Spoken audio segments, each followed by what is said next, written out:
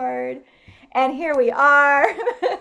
Misha Safran, heartstring healer, singer songwriter, and I am really surprised every time I do a new episode that the numbers are getting higher and higher, kind of like my age. But today is number 23, Passing Joy Around the World, talking about coexistence of joy, pain, and the truth of it all. Currently live streaming into my private women's Facebook group. So this is the first time they've had someone, and I don't know if you use, what pronouns do you use, Gabriel? Uh, Actually, I don't have a preference. Anything You is don't have a fine. preference. Okay. All right. So just delighted that my group has normally seen women this whole time. You're the first man to show up in my group. Well, I'm And honored. Thank and I you. think they're going to get a lot out of this conversation. So, and those of you who are listening on Podbean, I want to encourage you to interact, to ask questions. If I ask my guest Gabriel a question, I would love for you to answer the question inside the comments of the Podbean. If you're on Facebook and my Facebook group, I would also love for you to answer whatever questions I ask Gabriel to the best of your ability for your own life experience. And then for those of you who are watching the replay on YouTube, again, you can put comments under the video. Be sure to like the video. And any of you who have not yet been to my YouTube channel, I will post that link there as well. Please like the channel, subscribe, like the videos. It's important for my guests to have the exposure and support from all of us. So I want to thank you all for that. My computer's being a little slow right now, so I wanted to share with you the slides that I created to introduce Gabriel, but it's going to take me a minute, so y'all all have to be patient. And I just want to start with saying, hello, Gabriel Valentino. Welcome. How Thank are you. you? Oh, I'm doing wonderfully. I'm just feeling resplendent right now. How are you? Oh, I'm good. I'm happy. I'm looking at snow, and usually I have a different mindset about snow because it's cold and that bothers my body, but it's also so beautiful. And I got to Mhm. see a fox run across the backyard earlier today, Oh, and I wow. also got to see two beautiful deer just sitting comfortably in the snow. Well, okay, I don't know if they were comfortable. They looked comfortable. I didn't ask them. I was not able to say, "Dears, how are you today?" So, but I am doing absolutely phenomenal. And this is part of why I really appreciate my topic for my podcast, which came to me as a light back in the spring after George Floyd's murder, because it was like I was depressed, I was upset, I was angry. And I've been like that for years about a lot of different things, but especially the way Black lives are treated. And then I Mhm. thought, am I not allowed to feel joy if I'm feeling anger and disbelief and that there are these injustices? And I was like, wow, there's truly the necessity of this coexistence. We, we, we are going to deplete ourselves if we live fully in the anger and the frustration. And we need the joy and the laughter and the love to be able to fully support the causes we stand for, to fully Mhm. embrace the people we love, and to fully have compassion for those that we may not love, you know? And so this podcast kind of became this explosion of, instead of just passing joy around the world and tools to create that joy in your life, it was like, wait, let's acknowledge and embrace the challenging stuff too. And then we can that much more fully feel the joy in our lives. So let me just take a quick moment to introduce Gabriel to all of you wonderful women in my group. So this is podcast number 23, and Gabriel Valentino is here with me today. And Gabriel is the founder of Umami Memories. Am I saying that right, Gabriel? Yes, ma'am. Wonderful. And Umami Memories has a tagline, and I think it's beautiful: savoring, story, song, and soul. And you can see his diagram down in the far corner there. So, Gabriel was born into a family of Panamanian immigrants in the Chicagoland area where he currently calls home. Valentino grew to discover that he loved the elation of delicious food, the transformative spirit of music, the evocative magic of words, which clearly he is good at, and Oh, the thank you. celebration of cultures. The experience is born from when those loves blended eventually became fond memories that would warm the soul for a lifetime. The desire to capture and share those memories led to the creation of Umami Memories. Whoops, there it goes. In his spare time, Gabriel makes his own umami memories, inspired by the excitement of exploring neighborhoods on a leisurely day, the swell of happiness at the birth of a clever or insightful phrase. Oh, I'm a word person too. The serendipity of connecting with people, the bliss of discovering or writing an astounding song, and the euphoric transcendence experienced from a soulful meal. So, Gabriel, tell us what that means for you. What does that mean? I'm going to stop sharing my screen. Tell us more about you, your creation, and yeah, what it means for you, and how it relates to potentially this coexistence. Sure, definitely. Thank you. So the first thing I wanted to say again, thank you for having me. I truly appreciate this experience, and this is a wonderful platform and a wonderful show full of wonderful people who Mm, are in the Facebook group now and in the future. So I thank you for that. thank you. Now, the coexistence of joy and pain. I love that title in and of itself because it's very evocative, and in a sense, it's very true. Like, I believe that they both are intimately intertwined with one another because, in one way, how would we be able to recognize joy, for example, or recognize pain without really knowing what the opposite actually feels like, or looks like, or even smells like, or tastes like?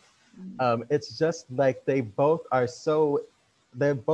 balance off of each other. You can't have one without the other because otherwise, seemingly, they both would cease to exist. With a exactly. Point well made. Thank Totally, you. totally.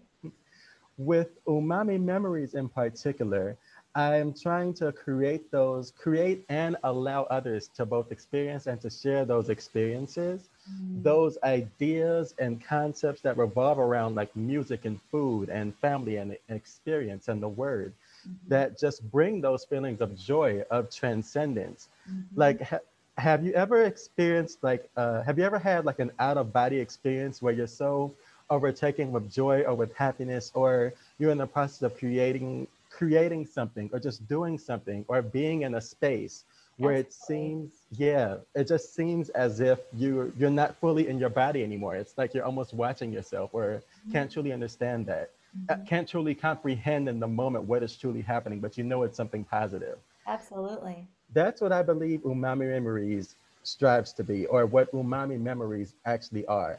Mhm, Those particular moments that you may not actually remember everything that occurred, but you remember how they made you feel. And mm, it's something that you cherish in your soul for a lifetime. mhm, mhm. You know that you just reminded me of a Maya Angelou quote. Oh, Do you know any of Maya Angelou's work? I know some, a little bit, a little bit. It's not I'm gonna mess it up.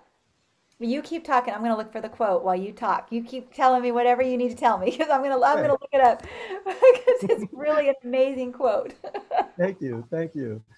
So, if I may, going off of the idea of the title and what you had touched upon just now about, particularly with the tragedy that befell George Floyd and so many other melanated individuals, particularly Black folks of my hue, but many other people, and also not even just necessarily for race, but for practically any minority group, particularly in where I am. I'm in the United States, so particularly then. In some ways, I've come to believe that I'm going to say forgiveness and empathy. Mhm, Those are two concepts they both are a necessity, but they also are an expression. And then in a way, I've come to believe that they are an action as well. Because a lot of times I believe, and I thought this myself sometimes, that forgiveness and empathy can oftentimes be seen as a weakness because the general you, yeah, are almost trying to understand that other person's perspective without necessarily holding on to, or even allowing yourself to feel it, but not necessarily being, I'm gonna say, combative per se, or confrontational towards an individual that you may honestly have the right to. But with empathy over time, as you start to understand why certain situations have occurred, and you can start to imagine why certain individuals have become the way they may have become, or why they may have done what they have actually done, it almost opens up this feeling of compassion and understanding. And when you get to that feeling, at least for me, it's very difficult to remain in that sort of negative space, because now that I understand you and I see where you're coming from, I can empathize with you and see that while you may have had certain circumstances, and that what that individual may not have, whatever that occurred may not have been the right thing to have done or to have had occurred, but at the very least, I can understand why it could have happened. And from then I can kind of put myself within your shoes. To use a, a common phrase, well, not a common phrase per se, but I read this book that changed my life when I was younger, when I was in the third grade. Wow. The book, yeah, it's an astounding book. Even to this day, I want to reread it just to like recapture fine childhood fuzzies. Yeah, But yeah. You're the so book, sweet. thank you. The book is called, and I wish the author's name was, I wish I could recall the author, but the book is called Walk Two Moons. And the premise of the book, there's this Walk young, to. walk two moons, like you're walking, like walking down the street. Oh, yeah. Walk two moons. Walk to moons. Hmm. No, look In at this book, it's about a young girl. I think she's, I don't think she's older than 12. Long story short, kind of a spoiler. Well, how can I put it? that. She's looking for, she, throughout the book, she's remembering experiences of her mom and her past life before she moved to another state and a whole another state, another town, essentially. And she is of Native American descent. I believe she's part of the Seneca tribe. Hopefully I said that right. The Seneca Native American tribe. And the character says in the book that what her mother used to always say to her was, never judge a man until you walk two moons in his moccasins. Wow. Yeah, that stuck with me from the first moment I had read that. You never really want to judge somebody, and everyone's prone to judging. Like on Of the course. Myers-Briggs scale, yeah, on the Myers-Briggs scale, I'm an INFJ. So I admit I can be really quick to be like, you did this, that, and this, and you need to sit down somewhere. But but we all have been Facing at the that. corner. Exactly. I'm sure we've all been there. But you know, I've learned to kind of refine that skill, that that instinct to throw a dart and at least pull it back and then try and empathize and see where they're coming from. And that's Absolutely. served to provide a lot more joy and overall happiness and Wow. euphoria in my life. I'm really glad you brought up the book. I actually looked it up because there are women in this group who have children. And so this could Oh, be a really good book for them. And it's Walk Two, the number two, but spelled out, mhm. Walk Two Moons, and it's by Sharon Creech. There we go. Sharon Creech. And I'll post it in the once we actually finish the video, I will post the link to that. And I also found the quote by Maya Angelou. People will forget what you said. People will forget what you did, but people will never forget how you made How them you made feel. them feel. Yeah. So, True. and this is that element I think that's really important of what you're saying is when we can't necessarily walk in another person's shoes literally, but Hmm. if we can pause and stop what we're doing, the judgment, the shame, the whatever it is, chastising, and literally just take a moment to think about what could be that person's reality. And there's a difference between acknowledgement, acceptance, and liking something. Like, Hmm. I don't have to like anybody who hurts my friends or my friends in my community. I can stop and think about and have compassion for them. I can't necessarily walk in their shoes. And I'm not going to say they're right I'm not going to say they're right by Hmm. doing certain behaviors that are offensive and damaging and destructive and murder. And on the other hand, I can still have compassion that they were brought up in a way or had certain life experiences that brought them to where they are, Hmm. right? And I think it's really important to know that accepting something and liking are two different things. Just because I accept that this is the reality doesn't mean that I'm saying hurting people is okay. Mm-hmm. And so with this coexistence of love and hate, life and death, joy and pain, oh, I had some others that were rambling off my top of my head, but it's really, like you said earlier, it's so important to have both, as much as it could hurt sometimes. Mm-hmm. I mean, I experienced the deepest love with my mom, and I experienced the deepest grief after she passed. Oh, I'm Like, it's sorry to hear 5 years later, and I'm still feeling it. But that's because I knew what the love was there, right? If that. I Mm-hmm. never had that love, the grief would be about something else. Never having had that love. But I think what you said was really poignant, which is that we really do need to have both, even if we don't always like one side. Mm-hmm. Yeah. I agree. I agree wholeheartedly. Like so many different cultures and their philosophical approaches oftentimes do emphasize that particular balance, like that balance between good and evil, or like in Taoism, that balance between yin and yang per se. Right. There's always that balance of energies. I know in Taoism, with yin and yang, it's traditionally labeled as masculine and feminine. Mhm. Personally, I try not to ascribe character qualities to just gender or gender identities, because there are multiple genders, not just what, Mhm. exists within westernized culture, but just that idea of both, how can I put it? Like that balance of energies of like anger and sadness and things that seem opposed on their face, they Mhm. balance each other. Like Absolutely. I've learned particularly recently over the years, one of my two things. In regards to what we were talking about before just now about walking in other shoes, when you mentioned the word pause, it brought up a concept that I had written for myself before that I called the triple P's. That Mm. was just pause, process, and preach.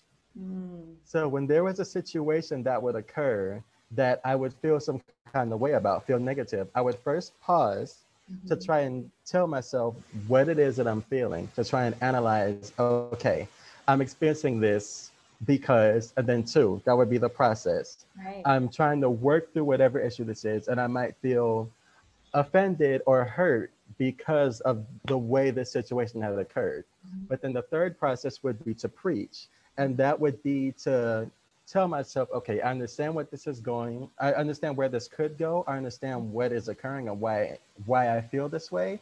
But Mhm. now I'm going to preach to myself that I had to focus on the bright side, acknowledge the bad that occurred, but ultimately focus on the constructive to continue to manifest joy, to bring Yeah. about joy. So Yeah. through that experience of pain, joy comes in the morning.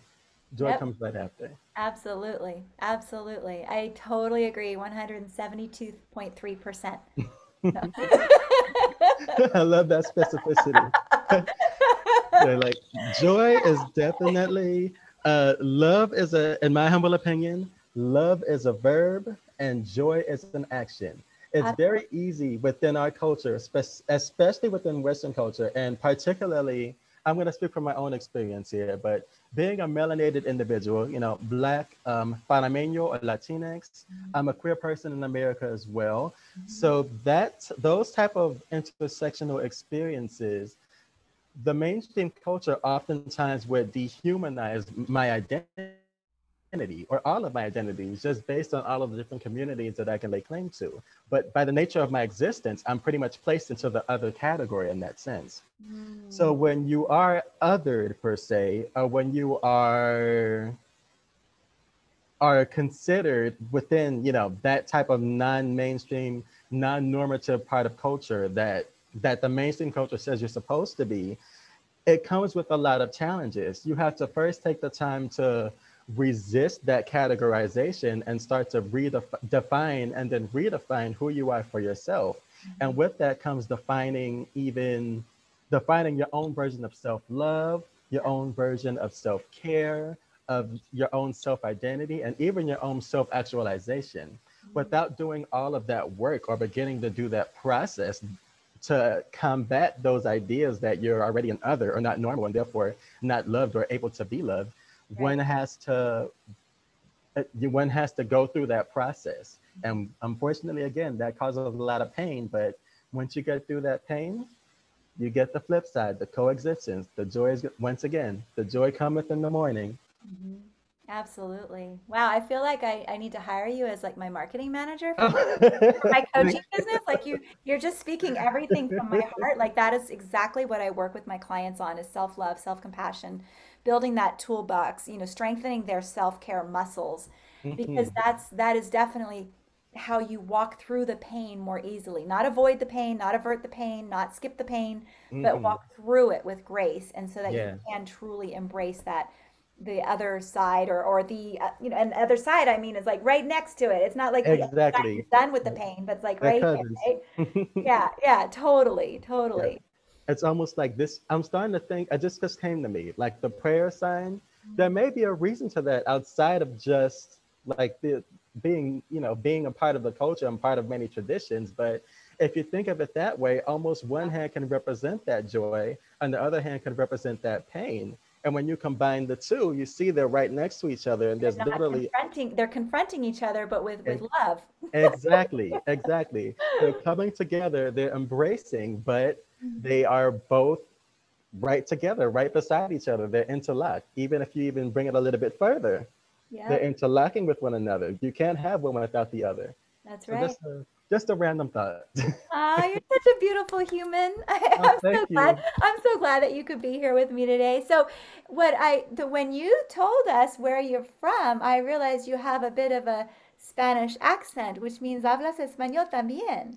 Un poquito. Un poquito. Mi mamá, mi papá nacieron. Oh no, I'm getting nervous. Nacieron en Panamá. Gracias. Sí, nacieron en Panamá, pero yo nací en Chicago, en los Estados Unidos. Ah, So, okay. mi generación de mi familia es la primera generación que fue nacido aquí in the Ah, United States. The first to be born here in the United States. yeah, qué bueno. So, yeah, Well, oh, thank you. lucky us that you were born here in the United States because Thank we you. get your presence, we get your joy, we get your wit and your humor and your love. I mean, it's you are really, I mean, even in the so for everybody who doesn't know, Gabriel and I know each other through the Artists United group. And I just Shout can out. see, even in the Artists United group, your love and your humor for everyone there is so pronounced.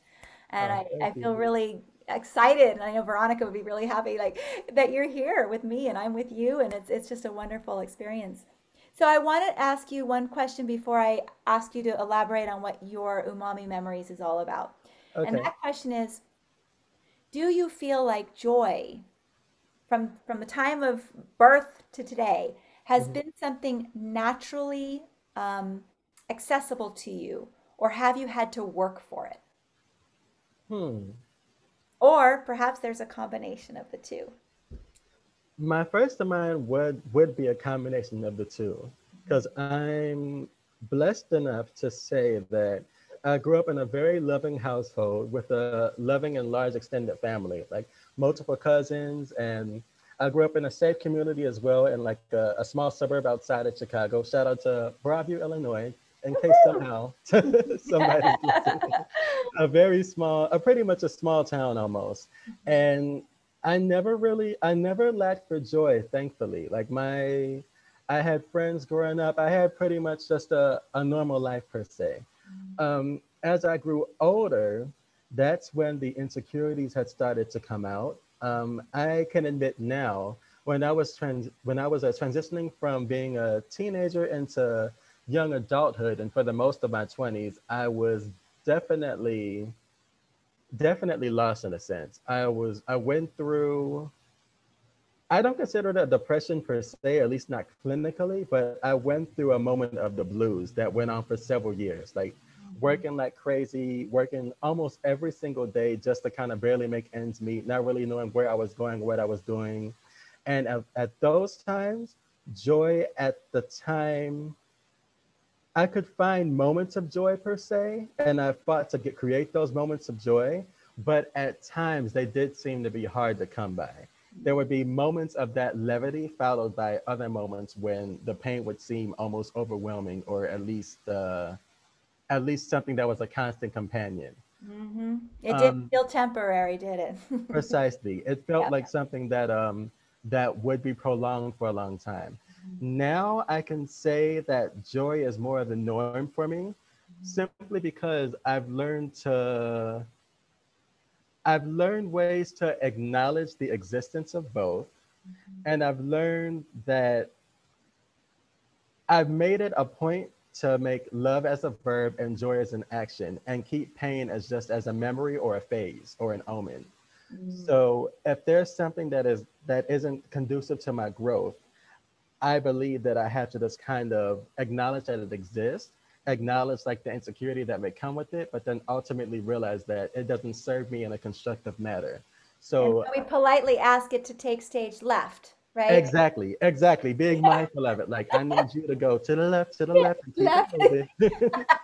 And this joy can stay right next to me, can embrace me, can fill my spirit, can cause seeds of success and of serendipity and of life to just continuously grow within me until my edges get a little bit cleaner. But you know, otherwise, I start checking my edges.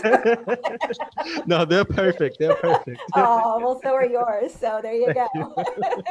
All right, so tell everybody what your hope is with Umami Memories.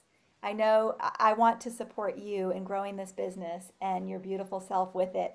And so, yeah, tell us what is it all about? Where do you want it to go? How can people support you in making that happen? Oh, thank you. So, Umami Memories, as I might have mentioned before, savoring story, song, and soul, stew, umami memories. So it's a combination of food and music, family, and the written word, and how those experiences come together to create memories and experiences that people can cherish for a lifetime. So with that, presently, I do have an Instagram account, which is one of my main platforms. It's instagram.com/umami memories. As of now, I mostly post up like images of food that I've eaten around my local area here in Chicago. And I just like to describe the food and the sensations of eating that food and how it kind of creates that type of umami experience, that type of flavor per se. I've been told it can come off as like almost food poetry at times, but Uh-huh. that's just a very kind thing for people to say. I Uh, don't think it's just a kind thing for people to say. I think it's a Thank you. real, authentic thing for people to say. Thank you so much. So, with Umami Memories, I'm hoping to one day in the future create a TV show for it, one that would involve like travel, going to different cultures and different places, kind of similar to rest in peace Anthony Bourdain, Mhm. but also with the music related side as well, to experience like that part of joy and that part of family as well. So there's a songwriting component to it as well. I have Umami Memories. I'm registered on ASCAP, which is the American Society for Composers, Authors, and Publishers. I'm a budding songwriter. I'm hoping to work with other singers and other artists to collaborate and release music as well. And I also do have a podcast for Umami Memories as well too. Woohoo! All right. And are you looking for guests? Are you wanting people to come and what are you wanting them to how would they know they qualify to come on your podcast? As long as you have experiences of joy, you can qualify to be on Umami Memories. Because Woo! Umami Memories are all about sharing joyous experiences. So whether it's around like food or family or anything involving the arts, just existing in the world, a way that cherished memory that you would just love to share with an audience. I'm all ears. I'm all ears. Fabulous. Fabulous. So go ahead and if you don't mind, put your Instagram handle in the chat for me so I can cut and paste it and put it into the other feeds. And then, woo, we are already at time. I can't believe how fast that Oh 30 wow, minutes. that was really I quick. know, I know. So, yeah, again, I really want to thank you, Gabriel, for taking the time to spend with me, for sharing, as I've said already a couple times, your beautiful self. Thank you. It's really neat to, I mean, I hope there is a day where all of us from Artists Unite and all these other people that I've met from around the world can kind of come together and fully embrace hands in a large freaking circle and just really send some love that's virus free to each other. Most definitely. So, Agreed, is there agreed. is there anything you want to say as a kind of final word to listeners, viewers, anything that you want to put out there before we Hmm. say bye? Or no, before we say see ya later. Definitely. I do think there's just one other thing that I think kind of sums up everything. And it's just a brief quote, a brief verse from a song written by the late great legend Abby Lincoln. The song is called Throw It Away. Hmm. And I think it's something that we can all cherish. I'm going to attempt to struggle sing it real quick. It's just really quick. Cool. All right. Throw it away. Throw it away. Give your love, live your life each and every day. And keep your hand wide open. Let the sun shine through. 'Cause you can never lose a thing if it belongs to you. You can never lose a thing if it belongs to you. Hmm. Wow, thank you Thank you. very much. All right. Well, we will say goodbye to our viewers, goodbye to our listeners. Thank you, everybody, for joining us today. And for those of you who are seeing the replay, any of you, don't forget to put comments in the chats, comments in the comment section, and let us know what you're feeling, how it's working for you to learn about coexistence. All right. Bye for now, everybody. Bye, everybody.